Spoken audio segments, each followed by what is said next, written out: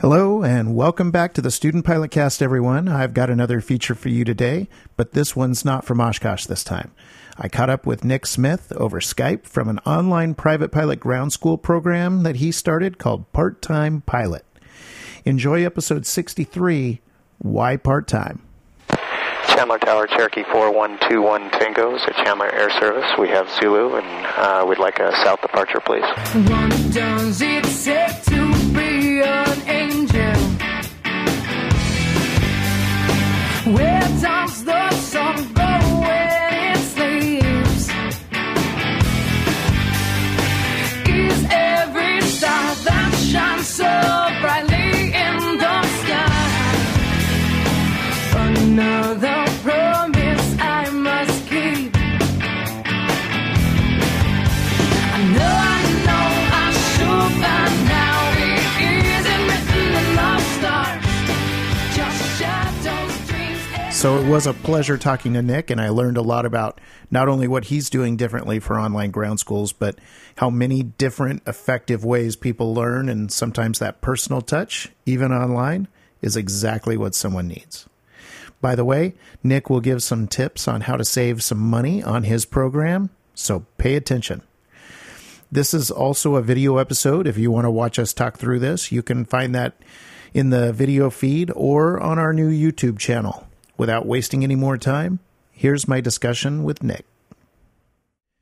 Welcome back, everybody, to Student Pilot Cast. We've got another feature episode here, a little different than audio in the cockpit. But I have the honor here to be with Nick Smith from Part-Time Pilot. How you doing, Nick? I'm doing great. Thanks for having me. Oh, this is going to be fun. So for those people out there, just do a 1-minute introduction about what Part-Time Pilot is, and then I've got some questions for you that go a little more personal. Okay, sounds good. 1 minute. All right. So my name's Nick Smith. Part-Time Pilot is basically online ground training. For right now, it's just private pilots. So we do online ground school and an online check ride prep program. Then we have a lot of bonus courses that kind of help pilots navigate their private pilot's license. That's pretty much what it is. And probably get to this later, but we try to be different than the other online ground schools out there, and really sort of have a personal touch with the student pilots. Awesome. Thanks. That was pretty good. You kept it under a minute. Yeah, we'll definitely get into more detail later. But I just wanted to ask you, what got you interested, what got Nick Smith interested in aviation? So I can remember a few things that really happened in my childhood that really kind of drove me to aviation. One was watching the space shuttle launch in Cocoa Beach, Florida. That was like, okay, I want to be an astronaut. That's for sure. Right when I was like, I don't know, 8 years old or something like that. Then I think I was like 12 or 10 or something. And I got to go into the cockpit, and I got my wings, and I was like, wow, that's pretty cool. Even if I don't become a astronaut, I could be a pilot. And then so growing up, I was big into sports, and basketball was like my main focus, and it took a lot of my brain power and energy. And I actually got a scholarship to play Division II basketball. So that's what I did after high school for a couple of years. But I saw, and this is the third thing that sort of drove me, and kind of the final thing that drove me to aviation, was I saw the movie Iron Man. And I was always like good at math and good at my studies, but when I was focusing all on basketball, I kind of felt like I was sort of wasting my future. Like I wasn't going to play in the NBA, you know what I mean? Yeah. So like, I was like, am I really, because basketball took all my time. I was just kind of sloughing it on my classes and stuff. So Iron Man, just the Tony Stark engineering new things in aviation and all that stuff just really made me be like, I want to do that. That sounds cool. That sounds like a great career. I'd be good at it. So I decided to transfer to the University of Washington, get my bachelor's in aerospace engineering, and then I went on to my master's at Georgia Tech in aerospace. And that basically, to answer your question, it was a combination of things all throughout my childhood And then the movie Iron Man really sealed the deal for me. I guess that's pretty. I guess that's aviation, right? I mean, he flies. Yeah, exactly. So, Nick, are you a pilot? I am a pilot. I'm a private pilot. Awesome. And how and where and when did you learn to fly? When did you get your certificate? Yeah, so I'm originally from Seattle. So after Georgia Tech, I moved back to Seattle and worked for Boeing for a few years. And while I was at Boeing, I decided I wanted to get a private pilot because I had this, like I said, I had those dreams as a kid to be a pilot, astronaut, all those things. So I got the job to pay the bills, to pay the pilot bills, and then I wanted to get my pilot's license. So I started in Seattle, and I actually soloed rather quickly, was progressing through it, and then hit kind of the winter months of Seattle with the low ceilings, right? And cold and wet. Yep. Yeah, and burned through that $5,000-6,000 that I had saved up, which was not enough, and so I started going paycheck to paycheck. And then at the same time, I was sort of getting sick of the desk job, and I was looking into flight test engineering roles, something that's more hands-on with the aircraft, right? Either flying in the aircraft or looking at data of the aircraft and changing things on the aircraft. So I started applying to those flight test engineering jobs, and I got one in San Diego. And so I decided to move during the middle of my flight training, which really derailed it. Basically had to start back all over in San Diego. And then, got quickly back to where it was, but had some struggles again with weather in the summer, right? It was right when I needed my solo cross country flights, and they have us fly to the desert like Yuma and Palm Springs. And the problem is you're flying out of San Diego, and the marine layer, you can't get out until about 10 a.m. Right. But then you have to get to the desert by 11 a.m. before it's 110. So that was a real struggle. So I went through that. And then finally, after about 3 years and $22,000, I finally got my private pilot's license. Man. So, yeah. Excellent. Well, congratulations. What airport were you flying out of in San Diego? Gillespie Field. Yep. Okay. Yeah. Excellent. So what got you thinking about ground training and doing it a different way? Yeah. So I almost, 3 years, $22,000. I think I had 4 or 5 instructors. It was very taxing mentally on me. If it wasn't for, that I had a good job and a supportive wife, that I wanted to quit a lot. And I was just thinking about it, and I was thinking, like, if someone, I had a good feel for the aircraft. All my instructors said that. I got to soloing in under 10 hours. So it wasn't like, and then I had the background, the aerospace engineer, the flight test engineer. And I thought, like, if this was hard for me, like, it's no wonder that, like, I think AOPA says 80% of student pilots end up never becoming a private pilot. Now, I think that figure is a little bit old, so I don't know what it is now. But I really just had an epiphany that the flight training industry was sort of failing us, right? And there's a demand for pilots at the same time. Yep. So I kind of saw an opportunity, and it really just started with, I made like an ebook and an Instagram, just educating students on what not to do, basically my story of flight training. So that's how it started. And then I realized that all I really had to do was take a couple exams and become a ground instructor. And then I could build my own ground school and actually, monetize this. And at the same time, be that change in the industry that I thought it needed. Excellent. We'll get to a little bit about some of what you see as your competitors. Excuse me, as your competitors. But what was it? What did you feel like was not being offered by the curriculum or the services that were already out there. I mean, you lived in San Diego, so you obviously know about the Kings, right? And there's some other offerings. We all know about Sporties and some others. What was it that you were bringing to the table, or that you wanted to bring to the table, that was a little bit different than what those more established players were doing? Yeah, so I got nothing bad to say about those guys and my competitors. And Kings, like you said, they're the OG. They've been around forever, and they do a great job. They know their stuff. But the one thing that I saw that I think is our biggest separator is that personal touch mentorship type of thing. Yep. The holding your hand from the time you go into IACRA and get your student pilot certificate application sorted out, to, you know, preparing for your check ride and then shaking the examiner's hand. And then we have future plans to go beyond that. But just that kind of guide, right? The Gandalf of the, I'm a big Lord of the Rings nerd, but like just that guide through your private pilot license.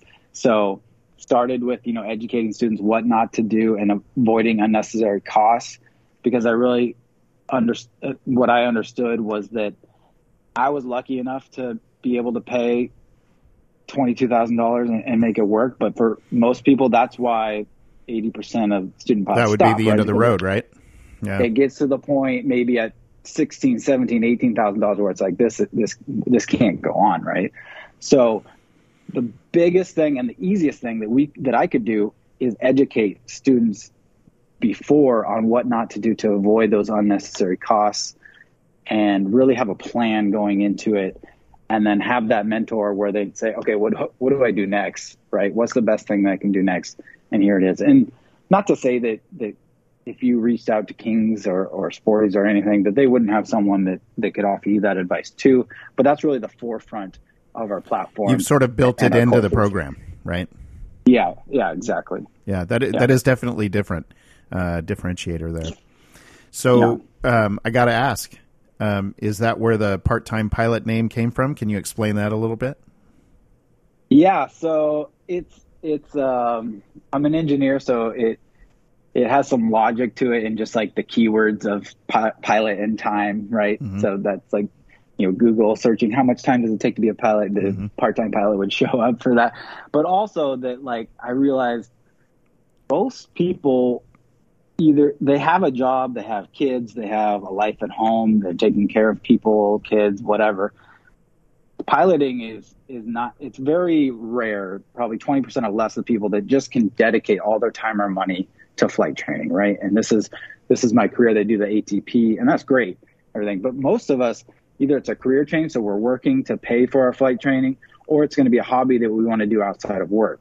So we really are, at least at the beginning, during that training stage, we really are part-time pilots. So that's another focus of what we do is, and I just started a podcast where I go through our audio, it's basically, I'm calling it the audio ground school. So it's all our lessons in audio, and it's just making it more 21st century, kind of more consumable for people when they're driving to work, when they're on a walk, things like that. So that's kind of how part-time pilot came up, was realizing that most of us are starting off as a part-time pilot. We have other responsibilities and a place that can maybe cater more to those people and try and help them in their limited amount of time. Yeah, that's cool. And of course, you don't have to convince me of the power of the audio platforms. I think it's really powerful. It has its own important niche outside of video. So yeah, I'm with you on that.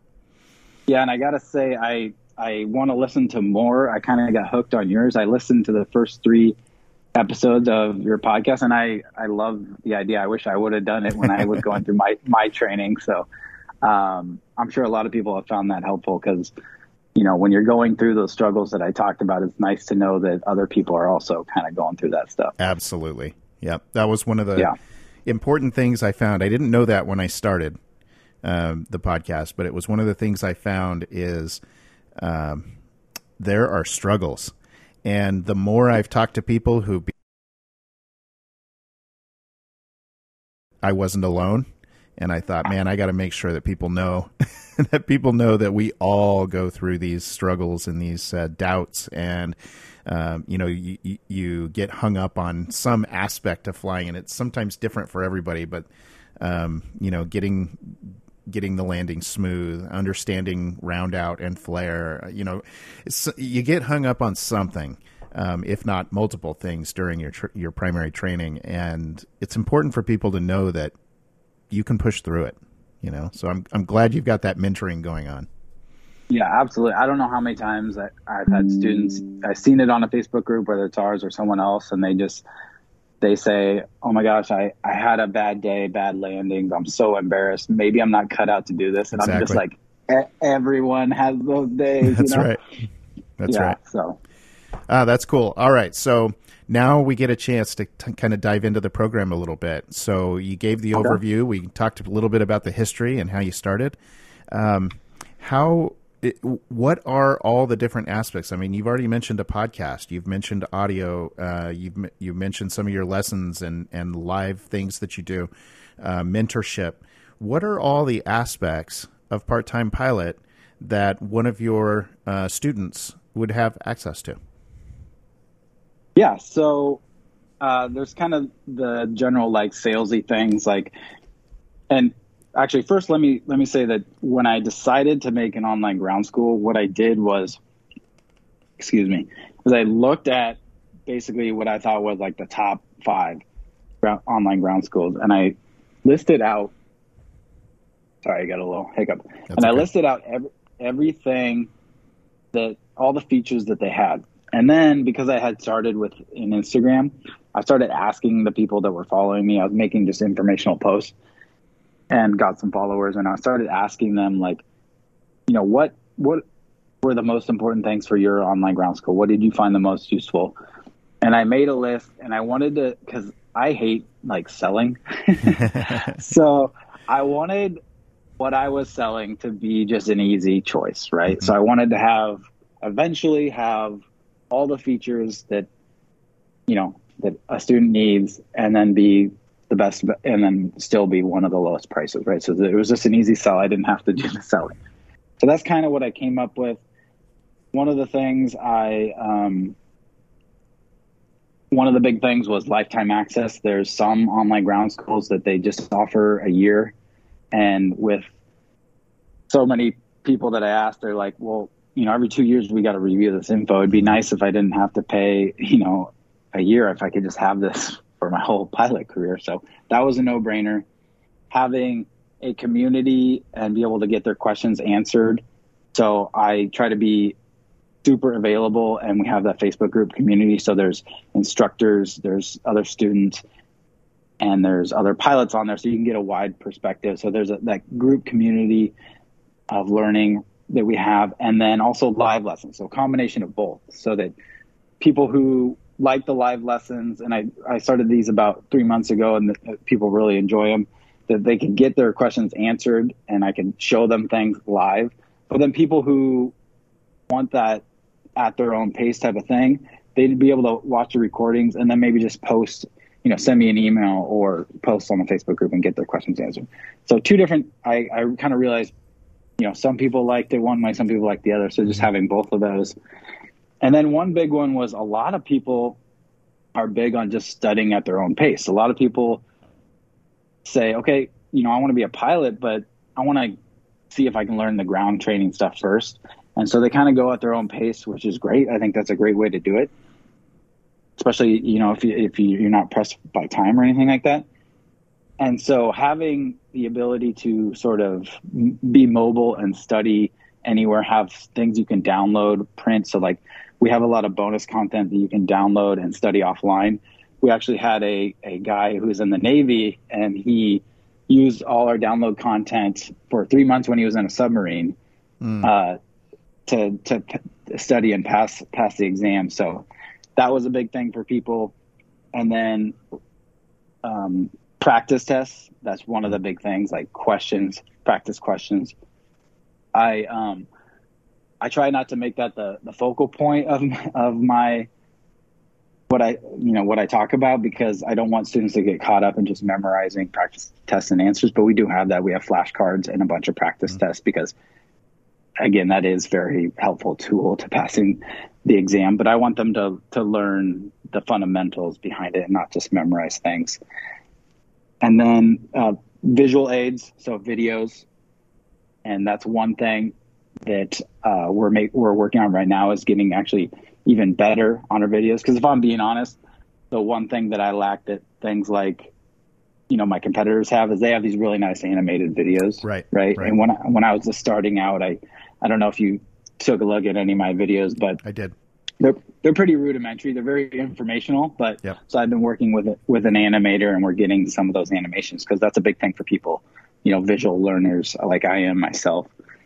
So those, and then, I don't want to derail your train of thought, but the thing I felt like when I was looking at your videos was that I was talking to my CFI. When you do your live streams and things like that, you've got sort of whiteboard-esque type training, and so it kind of goes along with what you were trying to start, is that you wanted this to be personal, feel one-on-one. And that's kind of what it felt like. It didn't, my CFI never had any fancy, animations. Of course, that was back in 2008, but he didn't have any fancy animations or anything, but he would hold a model, or he would write on the whiteboard, or, something like that. And that's kind of the feel I got from your videos. I got the impression that's kind of what you were going for. Yeah, exactly. And, I wanted, pretty much. I mean, most of it was just because I didn't know how to animate videos as well. If I was good at that, I probably would have done that. And I think that is very and those helpful. things But can be helpful. Like you said, for visual learners. I'm also kind of a visual learner, but I didn't feel like it was missing too much either. But it can always be helpful, especially for certain segments of your customers or your students, right? To have something nice like that. Yeah. So I made a ton of like visual diagrams that are still images and pictures for memory aids and stuff like that. So we do have plenty of visuals, but you're totally right in that it's very helpful. So that's something we're working on. So cool. Yeah. I think I kind of interrupted you. I think you might have had a couple more points to make about the different aspects. No worries. I just kind of wrote down a list so I wouldn't forget. One of the things is the FA practice questions, like answer explanations. So when students get it wrong, they don't have to go find it again and try to figure it out on their own. It says, this is why it's wrong, and stuff like that. That was a big thing that we added last year. And then I mentioned the podcast, and you get your endorsement automatically through our website so what we do is we have all the lessons. So we have a written lesson with videos and diagrams, and then we have a quiz. And then when you get through all the lessons, then we have you do 3 practice tests for score. And we want to see an 80%. If you get an 80% average or better, here's your endorsement. But one other thing that we do, and this is another differentiator that I made sure that I wanted to have in, and it goes back to me saying that I didn't want students to just memorize test questions and answers, because I found early on that students could just whiz through and do the quizzes and then get to the practice test, and they could still get above an 80%. And then they go to the real thing, and maybe the questions are a little bit different, which the FAA loves to do, or they'd get to their check ride and they'd struggle on their check ride. So what I did was we do custom reports where after I go through their 3 practice tests, and I also have them answer in their own words these like long written answers, so that I can see the gaps in their knowledge. So we have those on like the 6 main concepts, like fundamentals of flight, weight and balance, density, altitude, and performance, things like that, weather, and then kind of grasp of like, okay, this person knows what they're talking about. So, and then I look at that and I look at their test scores, and between the questions they got wrong on the practice test and their answer explanations, I can kind of gauge where they're missing links. And so then after that, we kind of tell them, here's where I think you're lacking a little bit. Here's some additional stuff. Let me know. I want you to come up with a couple questions after reviewing this for me. And I kind of give them a dialogue that we go back and forth until that and then I give them more practice tests. So we kind of work on those gaps, and we focus, the hyper focus on those gaps. And usually it's, just one or two gaps that boost their Right. test grade by 10, 15%, right? So that's what we do. And we've actually never had a person fail the written exam so far. So fingers crossed. But I think that's the differentiator right there. It's because we put that extra effort in. Yeah, and we're not talking about 12 students either. I mean, we're talking about several hundred, right? Yeah, last I counted, it was 305, Yeah. and now, so I offer a money back guarantee where if they fail, they get their money back. So I would say 70% of the students, they email me and say, "Hey, I passed," but there is 30% that I never hear from again. Oh, right. I assume that they're passing, or they would come back for their money. Sure, but sure. there could be someone out there that didn't pass and they're just too embarrassed to tell me about it. But As yeah. far as you can tell, right? As far as you can tell, Right. everyone's passed. That's Right. that's amazing. And that sort of reading through long answers to figure out where the gaps are, that is definitely not something that your competitors are doing, at least the competitors I know about. Right. And, I understand why they don't, because it kind of breaks that automated. That's right. Give them It doesn't the content, scale. and then That's right. I don't have to do anything, right? Yep. So it is extra work on my part, but hey, that I wanted to be the difference in the industry, so that's what I got to do. Right. Yeah. So that does lead to the question, where you're heading in the future and so on. How do you scale something like that to be thousands instead of hundreds? Do you do the same thing? Do you bring on extra help? Like how do you scale this going forward? Yeah. So the only way I see scaling that and still keeping that personal touch is getting some help, right? Right. And so that's my next immediate goal. I have been working with an awesome CFI. Shout out to Sarah if she's listening to this. But that's just been kind of on like, hey, I need this to be done, kind of a case-by-case basis. It's not anything permanent, but I hope to get to a success level where I can have her or someone permanently on, and then they could take over. And she has started to do some of those reports as a trial basis. So that's kind of the direction we're heading, so that so that we can scale that, right? Yep.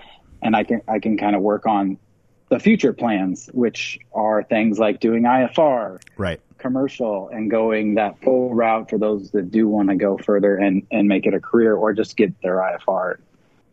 Yeah. Yeah, and that was obviously going to be one of my questions, is that part of the scaling plan is to go to other ratings and certificates and so on. I can't wait for your tail dragger course. No, I'm just kidding. I was just thinking Yeah, there's so many things that I'm just like, oh my gosh, I need to do this. I need to do this. So, Right. I mean, Yeah. I do someday want an airplane on floats, so maybe you can help me out with that too, or no, I'm just kidding. Yeah. Okay, that's super cool. So it's really that personal touch. It's the understanding of the gaps, not just tracking which questions you're not getting right, because everybody kind of does that in an automated way and kind of points you back to where where you may need a little extra help. But in this case, you're asking for them to explain or describe a concept in a way where, as a human, you're able to help them figure out, hey, you may not fully understand this. Let's dive into this a little bit. I think that's really, really cool and definitely different. Yeah, I appreciate that. Yeah, and that's like what you said. It's kind of like you're with your flight instructor, right? Exactly. You're in a ground session. Yeah. Exactly. So what else what else do you have on the docket for Part-Time Pilot? What else are you thinking about for future plans, expansion, and so on beyond additional ratings and more students? Yeah. So our kind of mission statement, right, is to break the mold of the flight training. I said that I had an epiphany that flight training was failing students and there's a need. So what are the big obstacles that are failing? And the number one is, I'm sure you can guess, is money, right? Yeah. So, and I feel like most people, they just say it is what it is. It's expensive. You just got to have the money. But I want to tackle that. So so far, the only way we've been able to do that is by educating what not to do, have a plan, financial plans, some scholarships. We actually give $1,000 scholarship about every 3 months to our students. But mostly it's about finding it. It's avoiding those unnecessary costs. And then on top of that is having a good ground school so that they get one ground school, they pass their exams on the first try, and they don't have to repeat them. And the number one unnecessary cost is redoing things in flight training, redoing lessons, redoing tests, things like that. So that's what we can do now. In the future, like I said, we have the $1,000 scholarships. I'd like to give one of those out every month. That's my immediate goal in the next year or two. Give more of those out to directly help with that money problem. And that's tied into our success. You know, the more money we make, the more we can do that. And then the other thing I have a really cool idea with helping those students that want to move on to IFR and then build hours for a commercial. And usually that path, if it's not an accelerated program, it's becoming a CFI and building hours training students, right? And so I came up with this thing. It's kind of been in a beta, but it's an affiliate program that I'm going to call like a profit sharing thing, where there's so my competitors, they have affiliate programs like Sporty's, that you get like $25 off on their website, their shop. And then King's is pretty good. I think you get like $45 for every student you sign up. So I wanted mine to be obviously well beyond theirs, but also focus on helping those people earn money for building their hours. So we completely share the profit. So if they get a student that uses their link to sign up, they get half the sale. Like they do half the work. And then, so what that does is I take over their ground training, right? So they don't have to really worry about the student's ground training. They get, $100, $125 when their student signs up for our course. And during the time, and I'm kind of going through these numbers right now, but during the time that they're building hours training students, they might have 10 students. That's 10 to 20 students. That's $1,000 to $2,000 that they can earn by just having them go to part-time pilot. And then on top of that, if I can teach them a few ways to help out in Facebook groups and communities, where if they get an additional 10 during that time, 10 or 20 during that time, they can make $4,000 to $5,000 towards their flight training. So that's kind of one of the things I'm working on now, kind of educating and building that platform so that we can help do that profit sharing thing for those students, or students that want to make it a career. Yeah, that's cool. Very creative. Yeah. Partnerships are usually key for things like this, so it's a great way to go about it. So explain to my audience here how somebody would become a student in your part-time pilot program. Yeah, so you can find me on Instagram. It's at part.time.pilot. Part-time pilot was taken, so you have to have the periods in there. And you can just message me on Instagram, or I have a youtube.com/part-time pilot. Leave me a comment. Or the easiest way is obviously just go to the website, parttimepilot.com. And then right up top, there's online ground school. But I will give a trick, is that people who subscribe to my free content, I give them a few days to get $50 off. So if they want to get even a deal, because sort of a way to kind of encourage action. Right now, I just started like a 5-day challenge that was really popular on New Year's, like everyone with their New Year's resolutions, like to become a pilot. And so I wanted to do that again. So basically in 5 days, we tell them step by step how to go through IACRA, how to get, their student pilot certificate, how to meet a recommending instructor and get that solidified, how to prepare so you don't have any surprises during your medical exam, and schedule your medical exam. So we do all that in 5 days. And then for the ones that make it all the way through, just sort of as like, hey, great job. Like, you're serious about this. So here's $50 off, because, I want people who want to be in our course anyways and who are serious about it. So that's a little trick. and I could provide that link for your audience if you guys want it, so that they could get that offer. That would be great. Yeah. And I'll send it out in the show notes as well as in the lower thirds of the video. That would be excellent. One thing I didn't ask, $50 off of what? I don't think I even asked how much the program costs. Oh yeah. Sorry. So, so the online ground school is $200 for lifetime access, and then that full money back guarantee if you don't pass. I'm also like, I don't really want to broadcast this ton, but I'm super lenient with refunds because I hate companies that like don't allow you to get a refund. So yeah. I've never not given someone a refund. So if you want to come in and try it out, but it's $200, which is still on the low end for our competitors that have that lifetime access. I think it's that's like 2 or 3 hours of an instructor, CFI right. doing ground. I mean, that is completely reasonable. I mean, it's yeah. I think so. And then you get $50 off, so that makes it $150 for life. So it's kind of, like I said, I don't like to sell, so I just want to make it easy for people. But what I did learn is that I used to have it like $100, and when I raised my price, more people bought, because I think people in their mind, they think, oh, there's a reason there's more this value. Is cheaper. Yeah, right. Yeah, so there must not be as much value as King's. So I got to keep it close to everything, but yeah, right. But you get that personal touch, and I think you do a lot on the Facebook group too, as far as the personal touch, right? Yeah. Yeah, I try. I would like some more action in there. I'm always trying to.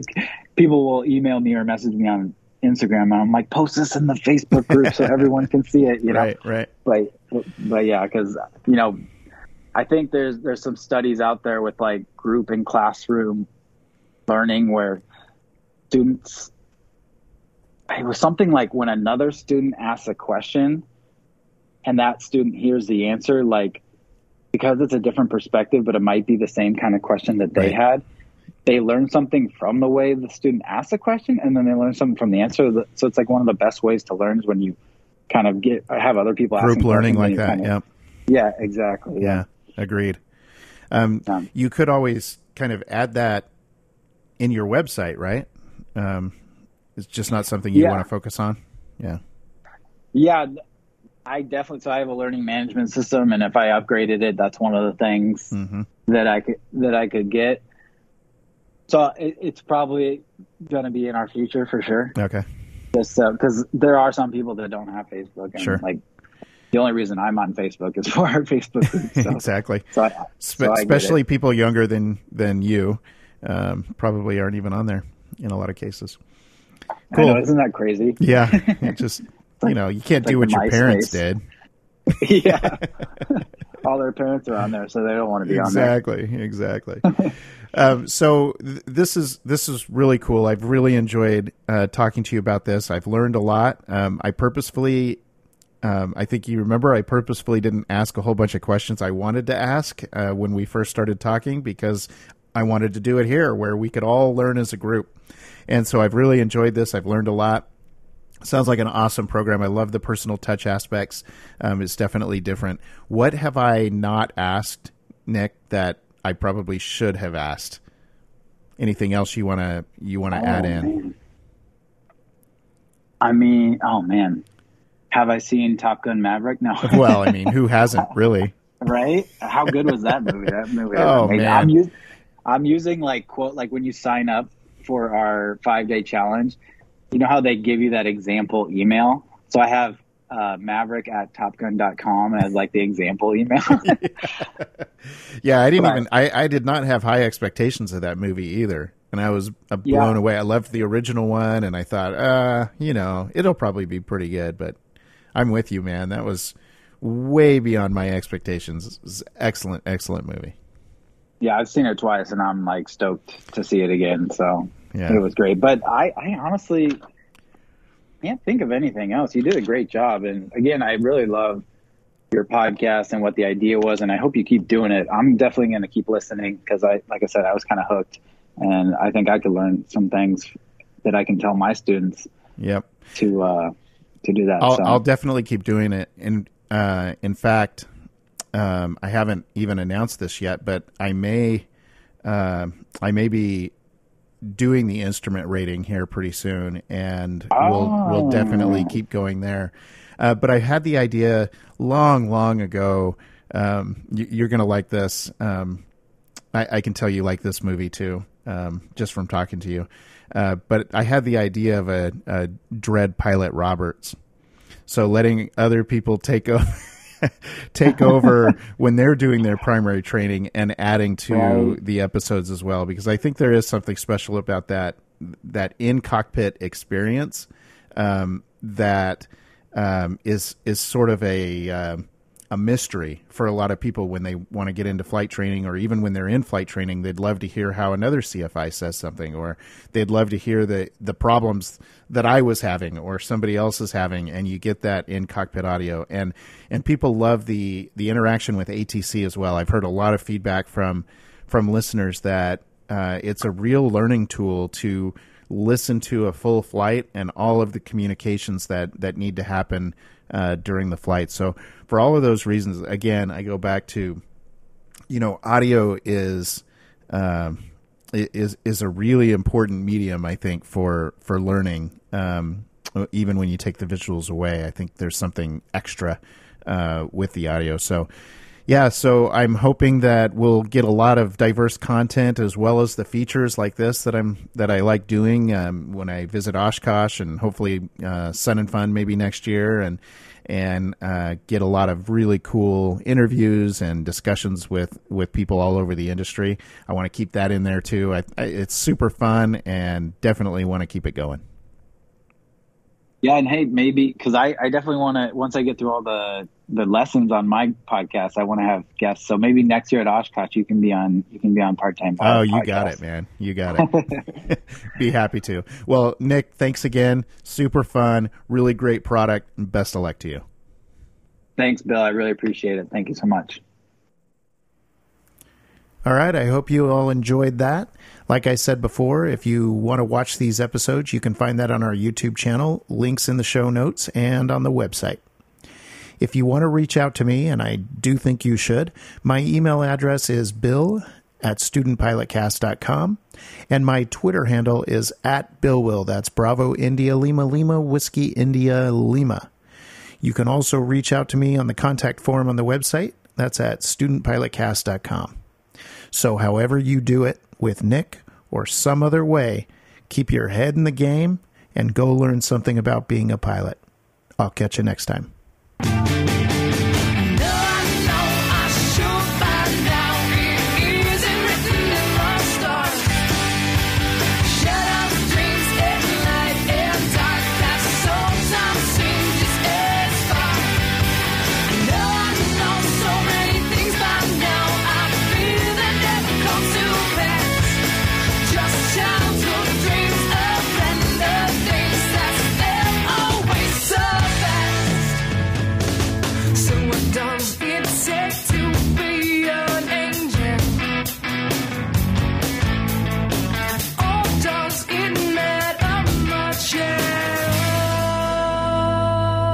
Music for today's episode is To Be an Angel by the Canadian band Uncle Seth. You can get more information and subscribe to the podcast feeds on the web at studentpilotcast.com. Remember, any instruction that you hear in this podcast was meant for me and for me alone in the situation I was in at the time.